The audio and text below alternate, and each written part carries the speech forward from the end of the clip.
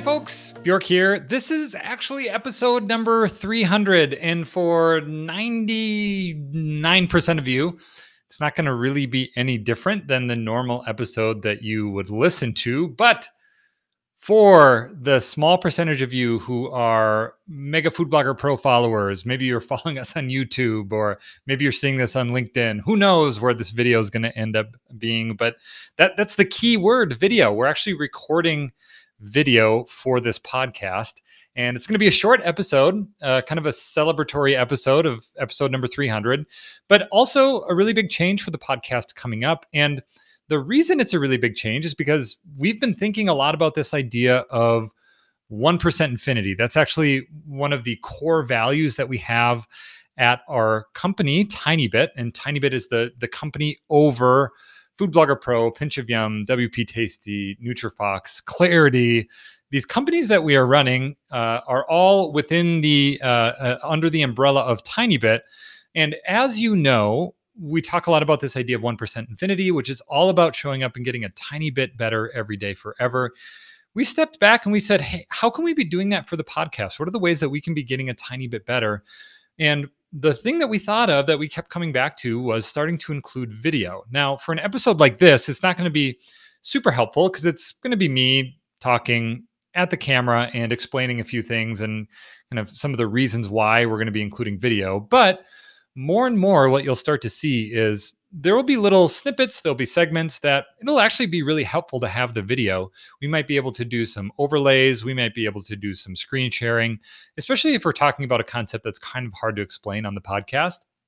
You've heard me say on the podcast before, if you followed along for a long time now, you've heard me say things like, yeah, it's kind of hard to explain on the podcast, or it's hard to explain without a visual. Video allows us to have those things to make it easier to explain. So you'll start to see video pop up a little bit more. And if you find yourself to be somebody who likes to watch something, to see people, and to also maybe see screen shares of concepts that are a little bit more difficult, or text overlays, we're going to be taking the podcast and kind of chunking that out into different segments, sharing that in different places. And it's all about this idea of getting a tiny bit better every day forever. And part of that is part of the reason why I wanted to step back and talk about that is not only because I wanted you to know, like, hey, keep an eye out for it, but also I want us as a community to be thinking about that. How can we be thinking about the processes we have, the systems, maybe the framework that we run our business on, and looking for ways to improve it and to optimize or to enhance it, all with the purpose of serving our mission. And there's kind of two layers to how we view our mission and our value, really, at TinyBit and Food Blogger Pro. And I want to talk about each one of those. The first is actually 1% infinity. So this idea of getting a tiny bit better every day forever, but within that, we call these core values.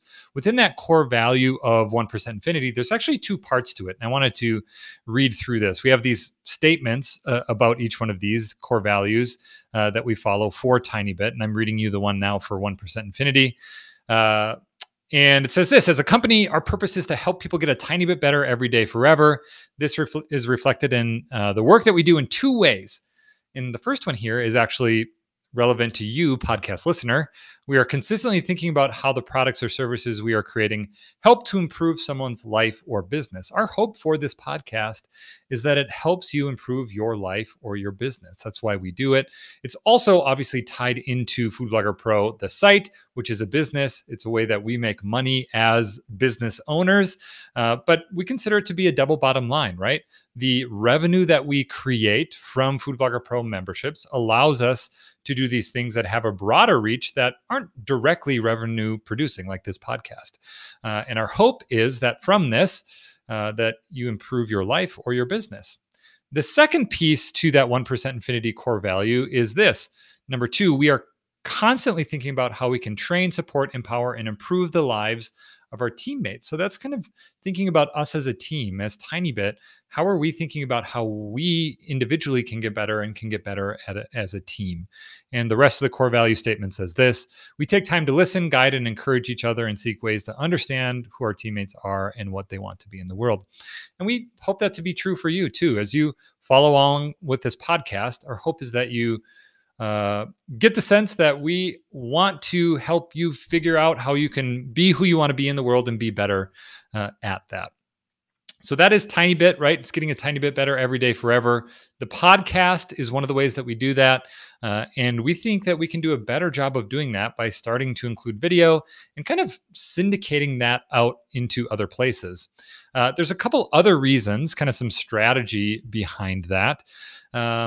But before I want to talk about kind of the strategy with the including video, I wanted to talk about a few of the other core values because I thought people might be interested in who we are, who TinyBit is, and how we view ourselves in terms of what we value. So the first one is 1% infinity, getting a tiny bit better every day forever. The second core value is internally motivated and team focused. So this is all about who we are as a team and how we work. So we are artists, creators, craftspeople who take pride in the work we do. Individually, we seek to be better in order to do better.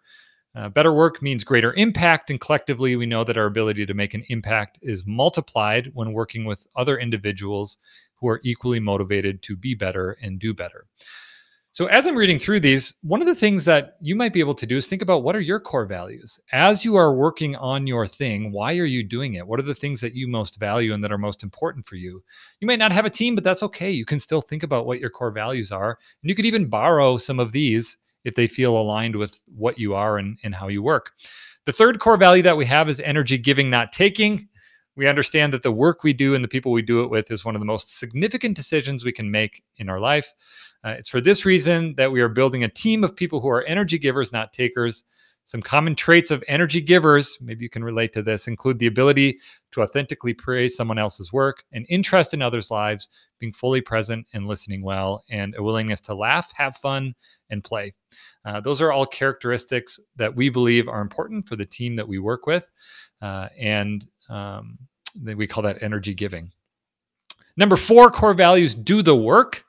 This is an important one. There's actually, for those of you who are familiar with the book, The War of Art by Stephen Pressfield. He also has a book called Do the Work, all about showing up and doing the work. And that's one of our core values. So we believe that if something needs to get done, we do it. We're not above small tasks that need to happen in order to move our mission and purpose forward. At the same time, we're smart about how we delegate, outsource, and strategically work with the team to allocate tasks to areas of expertise and, when appropriate, find ways to have someone else take on tasks and responsibilities in a way that allows us to do work on our areas of unique ability. So we've talked about this before on the podcast, this idea of, hey, there's the work that we do, it's a grind sometimes, and you have to do the work and you have to show up, do things that you're maybe not super excited about in order to move things forward. But also, you should have some sense of, these are the things I do, these are the things I don't do. We call that the delegate and elevate process. And it's part of, we've talked about EOS before, which is the entrepreneurial operating system. It's how we run TinyBit. But one of the things you can do is this delegate and elevate process, where you are constantly looking at what are the things that I can delegate in order to elevate to my unique abilities. And as an entrepreneur, it's important for you to be thinking about that as well. And you can't do that right away all the time. Sometimes you have to wait. Sometimes you have to do the grind. You have to do the work that you don't enjoy. But as soon as you have the bandwidth, either financial or time, to start to think about, how do I delegate some of this stuff? I would encourage you to do that, because that's going to allow you to elevate to your unique ability. And we are constantly thinking about that at TinyBit and for Food Blogger Pro. How do we push through and do the hard work when we need to do it, and not say, not my job, right? That's not who we are. We don't have this idea of not my job. We're a startup and there's stuff that we have to do that isn't our job, but we don't want to do that forever. We don't want to get stuck in things that we could delegate and elevate up to the next level. And the last core value that we have is this a core value that I consider to be one of the most important, which is unsurpassable worth. And it's this core belief on how we view other people and individuals in the world. And here's what that core value of unsurpassable worth means. We believe that every person we interact with, whether a reader, customer, or teammate, has unsurpassable worth, and we treat them as such.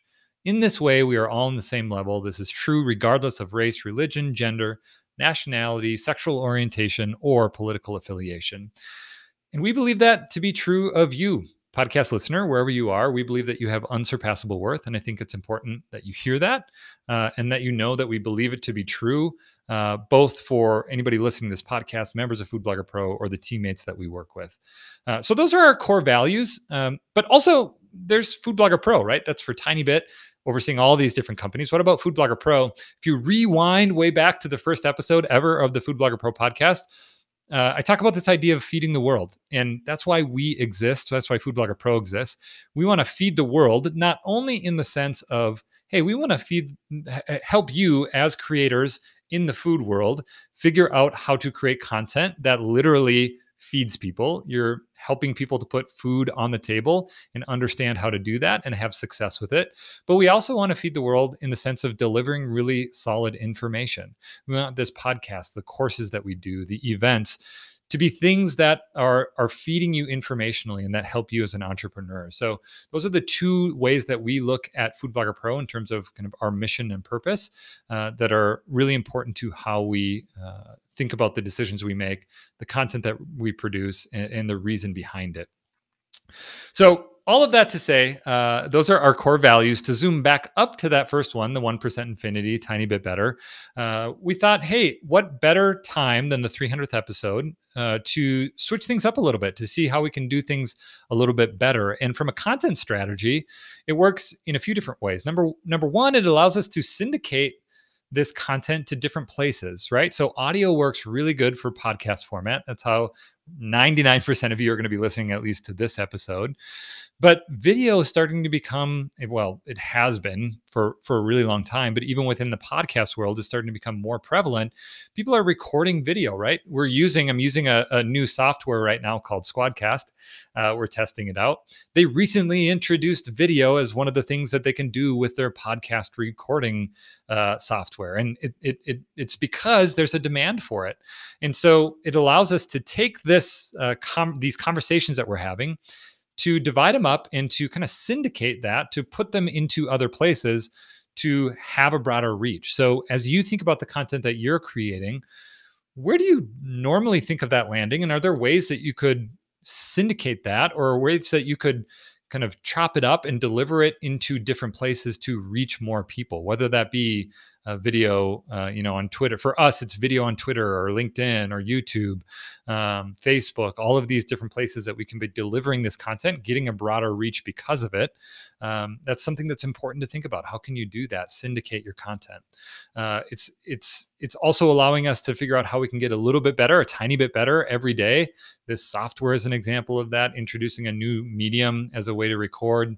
And overall, it just allows us to not stagnate, right? So one of the things that can happen when you do something for a really long period of time, you can get kind of stuck in the way that you're doing it. And introducing video for the podcast allows us to kind of take a new pass at things. And even as our team has started to think about video, there's new problems that we need to solve. There's new ways that I'm thinking about asking questions. There's new ways that we can communicate now. And all of that comes from us kind of thinking about how do we get a tiny bit better. So I wanted to just take a step back in this episode number 300 to explain a little bit behind that. And if you start to see this pop up here and there across the web in whatever way that we are sharing it, you'll have a little bit of context behind the why with that. And within that, also encourage you to think about what are the ways that you can have those incremental improvements to get a tiny bit better every day, forever. It's a great joy and a privilege and an honor to be able to do these podcasts each and every week. And to now, not only to be able to be in your earbuds, but also to be able to virtually see you is a great honor and privilege, and excited to move forward. Maybe another 300 episodes. We'll see. It's hard to imagine what episode 600 will look like and what the world will look like at that point, but would be honored and excited to make that happen if and when we are able to get to that point. So that's all. Thanks for tuning in. Thanks for listening if you're listening. Thanks for watching if you watched. And thanks for following along. We will be back here next week. See you guys.